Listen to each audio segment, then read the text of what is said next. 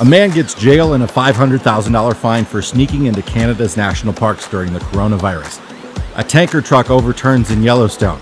A veritable novel is graffitied onto a popular lighthouse. And Wolverines have been spotted in one national park for the first time in over a century. It's time for the latest in National Park News. Welcome to this month's News from the Parks Report, running down the latest happenings in parks around the country, coming to you from the beautiful Gardner River and Yellowstone National Park. I'm Jason Epperson. This is the video version of our America's National Parks podcast, where we tell stories about America's greatest treasures. Once a month, we set aside an episode to recap the latest news stories taking place in national parks. If you'd like to check out the podcast, it's available on any podcast app. The America's National Parks podcast is sponsored by LL Bean. LL Bean believes the more time you spend outside together, the better.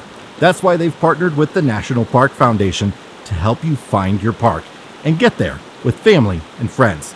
With more than 400 national park sites in the U.S., there are beautiful surprises to be found in every corner of the country. There's probably one closer than you think. Be an outsider with LL Bean. On March 1st, 1872, President Grant signed the Yellowstone National Park Protection Act into law, and the world's first national park was born. It took another 44 years for the National Park Service to be created. On August 25th, 1916. Here at Yellowstone and in parks across the country, rangers and visitors commemorated the 104th birthday of the National Park Service with a free admission day and special activities. Yellowstone had a special surprise to celebrate. A rare eruption of the Giantess Geyser. Giantess is a fountain-type geyser in the Upper Geyser Basin, which violently erupts in bursts that reach up to 200 feet.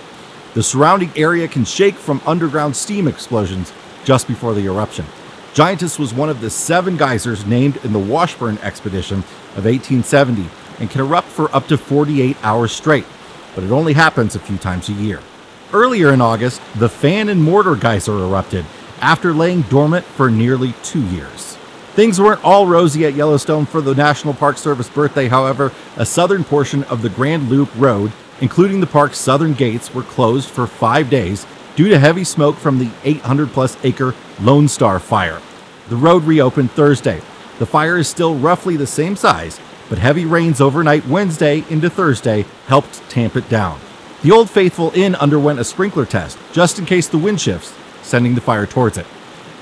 Greater Yellowstone ecosystem visitors and residents have been seeing the effects of smoke not only from the Lone Star fire, but from fires as far away as California, which is experiencing one of the worst fire seasons on record. Much of the West is covered in a blanket of smoke, though it's cleared up here at Yellowstone over the past few days. Just as that southern portion of the Grand Loop Road reopened, another section closed. A tanker truck hauling gasoline overturned on the road between Mud Volcano and Fishing Bridge Junction. After a hazmat cleanup, the road has reopened. What was the tanker truck doing in Yellowstone?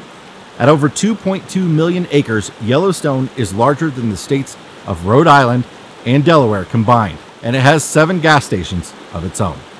Wolverines have been spotted in Mount Rainier National Park for the first time in over 100 years. Scientists released photos of a wolverine and her 2 kits found in the park.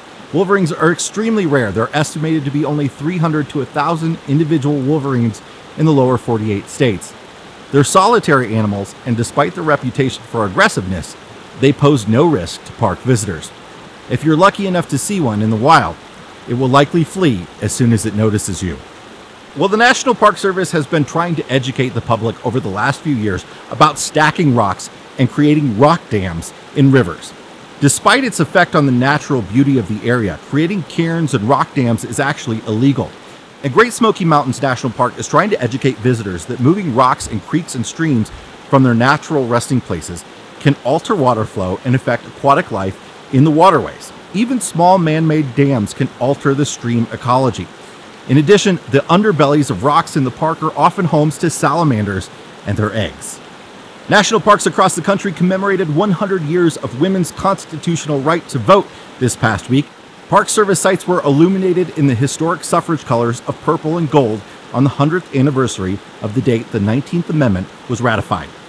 From the Arch and the old courthouse at Gateway Arch National Park to the Statue of Liberty's original torch, visible from its new glass-enclosed perch in the Statue of Liberty Museum, were illuminated, as well as national parks associated with the women's suffrage movement, including the historic Wesleyan Chapel at Women's Rights National Historic Park in New York, where suffragists met in 1848, and Belmont Paul Women's Equality National Monument in Washington, D.C.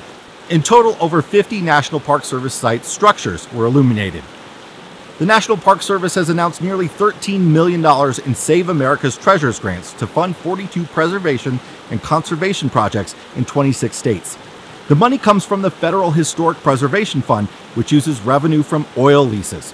The several dozen projects include conserving the Count Basie papers and artifacts, and restoration of the Navy submarine USS Cod.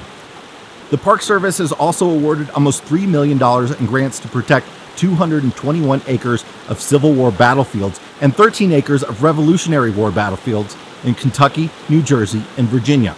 The grants will be used to acquire several portions of battlefields owned by private individuals. The Battlefield Land Acquisition Grant Program, administered by the American Battlefield Protection Program, provides up to 50% in matching funds for state and local governments to acquire and preserve threatened Revolutionary War, War of 1812, and Civil War battlefield land.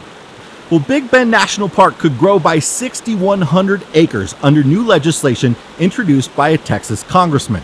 The boundary change would hinge on acquiring land from private individuals to protect the rare and unique Terlinga watershed, some of the most important fossil-bearing rocks in Big Bend, along with ruins of pioneer homesteads.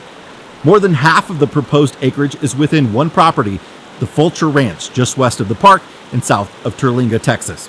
The property's owners have indicated an interest in selling the land and adding it to the park. Park rangers at Fire Island National Seashore are seeking the public's help to find those responsible for several recent acts of vandalism. Graffiti was found on the historic Fire Island lighthouse, as well as the side of the restroom structure near the park entrance. The vandalism to the lighthouse is believed to have taken place over the course of 2 nights, resulting in a lengthy essay transcribed on the lower panel. The Find Your Park photo sign was also broken. If you have information that could be helpful, contact the park. In pandemic news, Steamtown National Historic Site has suspended the remainder of its scheduled 2020 railroad passenger operations. This includes the Scranton Limited short train rides, fall foliage excursions through the Poconos, and the popular holiday trains to Moscow over Thanksgiving weekend. Pearl Harbor National Memorial Park in Hawaii will temporarily close due to state directives, and Grand Canyon National Park is resuming shuttle service on September 5th. The red and orange routes will operate from 5 a.m. until 1 hour after sunset each day. 2 other routes are yet to open. Buses and shuttle operations will be limited to 15 passengers, and face coverings are required. An American tourist who violated Canada's coronavirus travel restrictions at least twice to sneak a visit to Banff National Park in June is now facing a $500,000 fine and up to 6 months in jail. John Pennington of Walton, Kentucky, was traveling from Alaska to the continental United States when he stopped at the Rim Rock Resort Hotel inside Banff, which is currently off limits to Americans. Canada closed its southern border on March 21st, with an exception for travelers making their way to and from Alaska. Americans are required to take the most direct routes and are prohibited from passing through national parks and stopping at tourist sites. Police initially issued Pennington a $900 ticket and ordered him to remain at his hotel until he left the following day, but on his way out, he was spotted at a popular tourist spot on Sulphur Mountain, not far from the hotel. He was arrested and is scheduled to appear in Canadian court in November. So far, he's the only American who's been arrested for violating Canadian coronavirus quarantine laws. Here at Yellowstone, I can report that crowds are medium to small. The traditional Yellowstone season has just ended, and most people here are recreating responsibly. A sign of the times, I spotted a disposable mask the other day, lying in one of the true wonders of the earth, Grand Prismatic Spring. If you're planning to visit Yellowstone within the next year, know that managers of Fishing Bridge, one of the largest campgrounds in the park and the only with RV hookups, have announced that the facility will be closed for yet another season. The scheduled reopening is fall of 2021 after construction finishes. That's it for this month's news from the parks. If you enjoyed the show, we'd love a 5-star review on Apple Podcasts. If you're watching on YouTube, please click the thumbs up to let us know you like this kind of content, and consider clicking the subscribe button and the notification bell so YouTube will let you know each time we release a new video. For more great American destinations, check out the See America podcast. And if you're interested in RV travel, find us at the RV Miles podcast. You can also follow Abigail and me as we travel the country with our 3 boys all over social media as our wandering family. Today's show is sponsored by LL Bean. Follow the hashtag #BeAnOutsider and visit llbean.com to find great gear for exploring the national parks.